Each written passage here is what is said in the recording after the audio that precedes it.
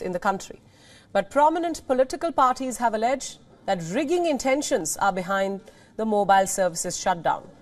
Former Prime Minister Imran Khan led Pakistan Tehreek-e-Insaf Party has called the mobile services shutdown an outrageous act of rigging.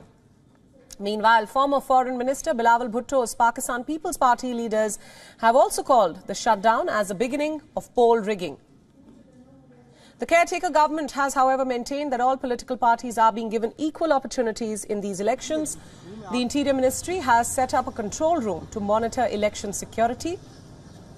Teams from Home Departments, Police, the Election Commission are concerned that agencies are monitoring the security situation round the clock through the control room. Pakistan's Election Commission said it was prepared for a possible mobile services shutdown, adding that its systems are not affected by the same.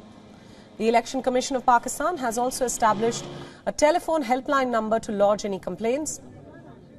The Commonwealth delegation, which was part of international observers present at different polling stations in the country, have also expressed satisfaction with polling.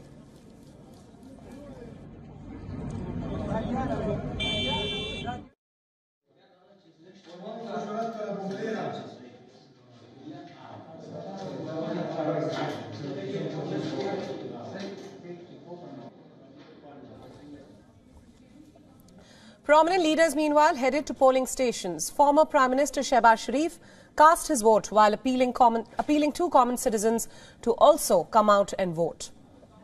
Shehbaz Sharif is the brother of front-runner candidate Nawaz Sharif of the PMLN. Asifa Bhutto, the daughter of former Prime Minister Benazir Bhutto, also cast her vote while calling on the citizens to step out and vote as well. Top PTI leaders, on the other hand, most of whom remain in jail, cast their votes through postal ballots. Former Prime Minister Imran Khan, former Foreign Minister Shah Mahmood Qureshi and former Punjab Chief Minister Parvez Elahi, among others. They all voted via mail from Rawalpindi's Adiala Jail, where they are currently lodged.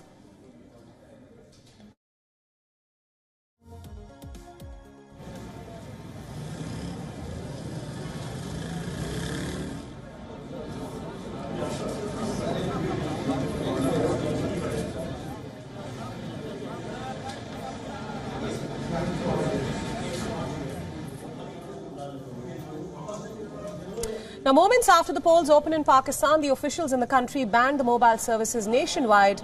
But the question is, how will that affect the voter turnout in the country? Our Pakistan Bureau Chief Anas Malik has more.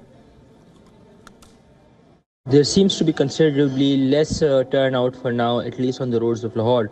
We can't say that certainly for the entire country, but the news on the ground is that the mobile networks all across the country have been disrupted. They have been shut down owing to the security measures that have been taken. That has been confirmed by the Ministry of Interior in a statement issued.